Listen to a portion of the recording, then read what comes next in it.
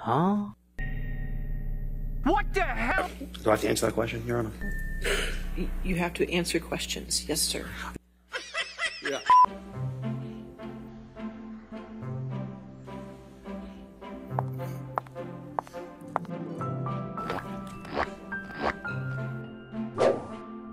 Hi there.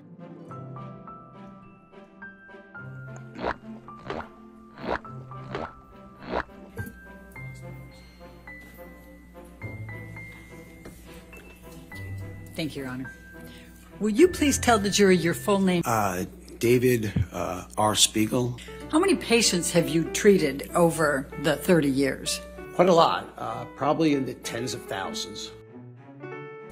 Your Honor, I move to qualify Dr. Spiegel as an expert in the field of psychiatry and behavioral sciences with specific emphasis on drug and alcohol abuse, intimate partner violence, and the effect of these as they pertain to the issues in this case. All right, any objections? Objection. You've never conducted any empirical research on individuals who experience intimate partner violence, have you, sir? I've reviewed the body of literature on intimate partner violence to get 2 review articles, yes. So you've read about it, is what you just testified to. I would have to disagree with you on that, sir. Reading about it and writing a review article are completely 2 different things, sir. All right. Because people who have suffered from trauma, intimate partner violence, are prone to increased sensitivity of somatic sensations, which can manifest In temporomandibulities. Thank you, I appreciate that. Nice plug for my book, too, thank you. Didn't hear it, but there we go. And IPV doesn't appear in your CV at all.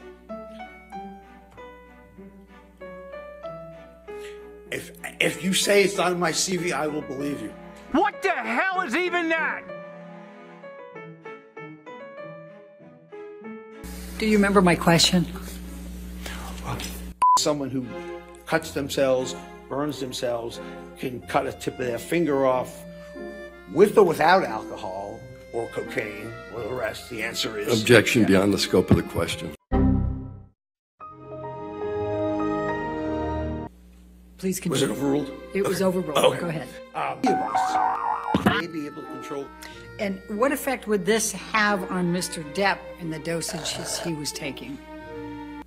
Again, I'm still waiting for the objection. Okay, again, what it would do is have the street value of substance use disorder. So 2 scourges in this country. They're 2 plagues. This is very serious stuff we're playing with. And when you are just getting someone closer and closer to the threshold. Objection, Your Honor. Relevance. This is highly relevant, Your Honor. I'll overrule as to relevance. Beyond the scope. Go ahead. Beyond the scope of the question? Yes. All right, I'll sustain that objection. All right. Do survivors of intimate partner violence experience mental health issues? Can you repeat the question? When I saw what?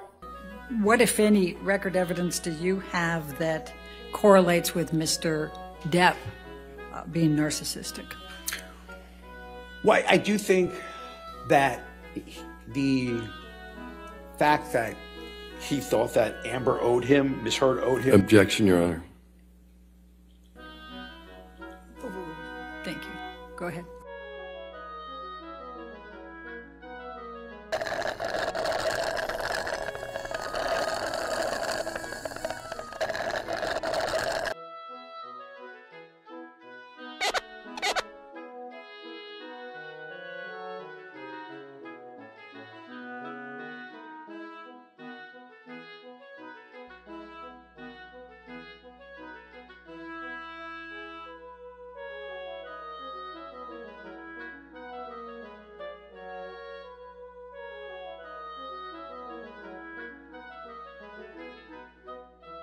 Yes. Would being envious fit within that? Yes. Fragile self-esteem? Yes.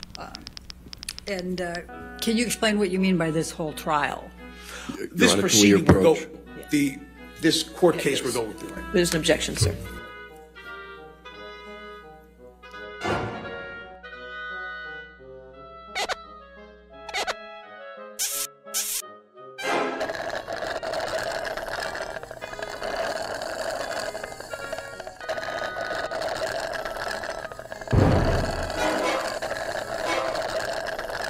Then he started confusing everybody. Correlation and causation aren't the same thing, are they, sir?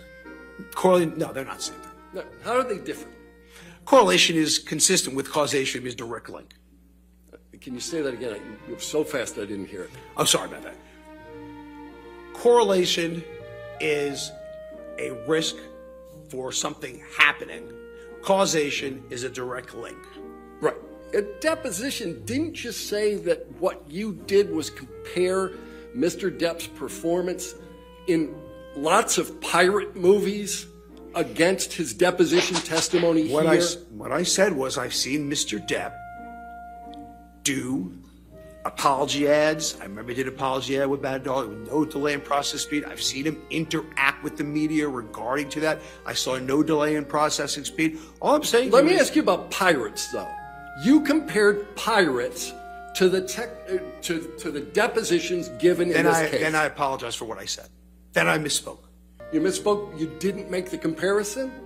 Right now, just a second ago? Just a second ago, I may have said that I misspoke. I apologize, I misspoke. Okay. But you can, but as an aside, you can judge someone's processing speed at any time. Like I'm judging yours right now, you're judging mine. We all judge processing speed as a baseline because of what we know about each other. I would say your processing speed right now is not slow. So, I mean, we're judging processing speed. I'm just saying to you. Yeah. Oh, he saw them cringe. But no, any of Mr. That's not Depp's nice. Other portrayals in movies, did that affect your analysis of processing speed? Only I've seen him interact on interviews, and that was it. Right. When he wasn't in movies. Right. But Willy Wonka doesn't matter to you? You see him in that movie, Charlie and Chocolate Factory? Did you look at that one when you were comparing his processing speed?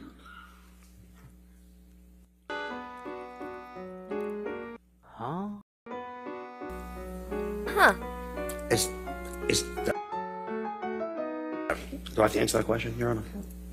You have to answer questions. Yes, sir. No, you'll be happy to know I didn't see Willy Wonka, and I didn't see 21 Jump Street when it happened, or whatever it was about. No, I did not. All right.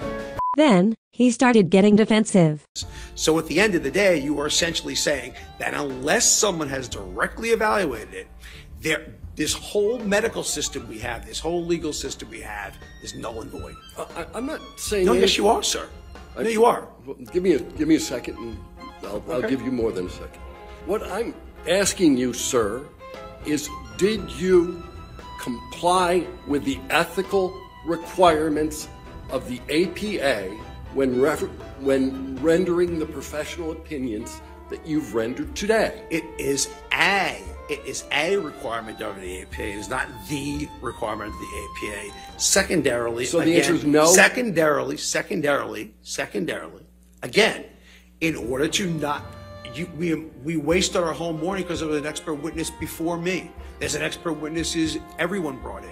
So all I'm saying to you, that means the whole field of medical legal law is corrupt and unethical for engaging in an act that the APA clearly says we should not do. So if you're saying that, then the answer is yes, I'm agreeing with that statement.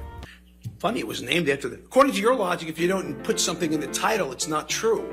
That's what you told me this morning, I believe, about my intimate partner violence. So what I would say to you then, sir, is that if you say this about an individual, again, any court would have to render expert witness testimony invalid. Any doctor that reviews charts would have to render it invalid.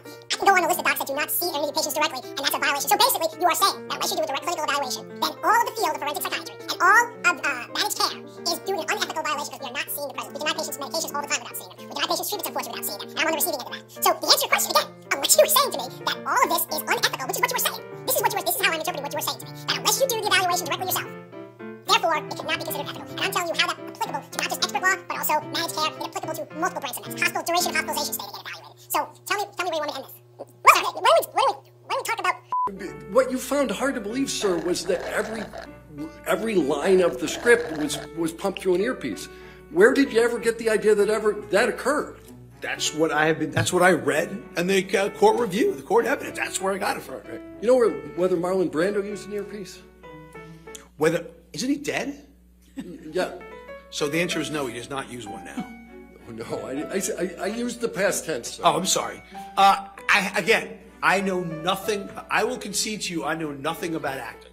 Thank you very much, Dr. Spiegel. All right, thank you. Sir, you can have a seat in the courtroom or you're free to go. Thank you. All right, your next witness. I miss him already.